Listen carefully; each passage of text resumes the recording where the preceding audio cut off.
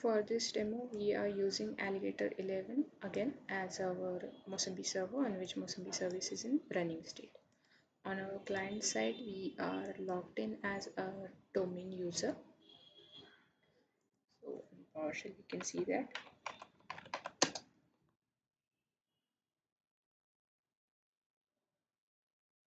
We are logged in as a Rusi Cloud user, pktest1.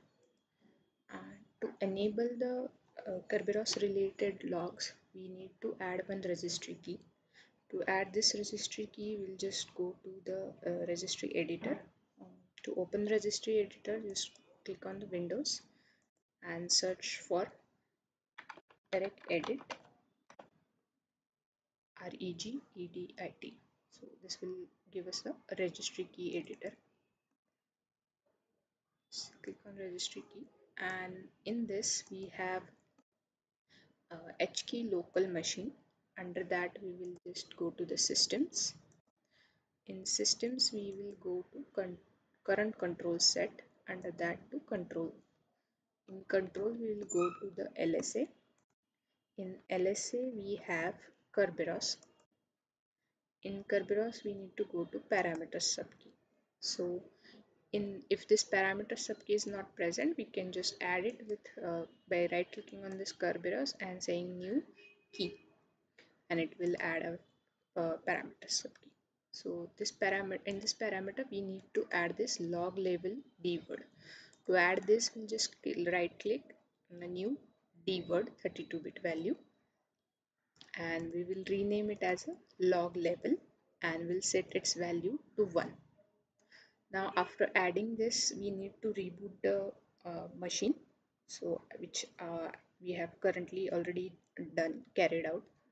So we'll just close this registry key now.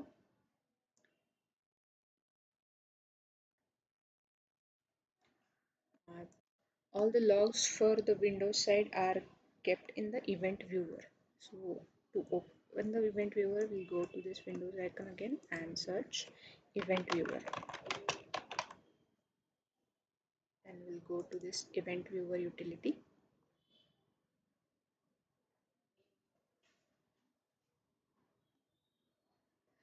In event viewer we have several types of event messages. So under the custom views we have administrative events.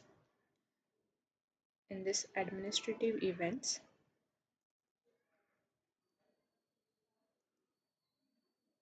under the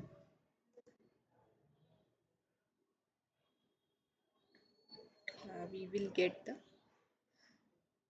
security Kerberos related log messages. So security Kerberos. You can share these logs with us by saving these events, or getting the detail of these error messages which we have just related to the Kerberos. So you can either copy these log details, or we can save these logs and share that log file. Next thing we need is under the Windows logs we have system logs. In this system logs, if there are any errors, you can share that log as well. So errors like this security related to Kerberos, and you can share these event logs with us. Again, we can save this by save all events as and share that event log with us. Third, which event log which we'll need is under the applications and service logs. So under that Microsoft Windows, here we have SMB client module. So in SMB client, we have connectivity, operational, and security. These three logs. So we will need the connectivity logs. So once the MoSMB share is accessed from Explorer, so we'll just access our MoSMB server.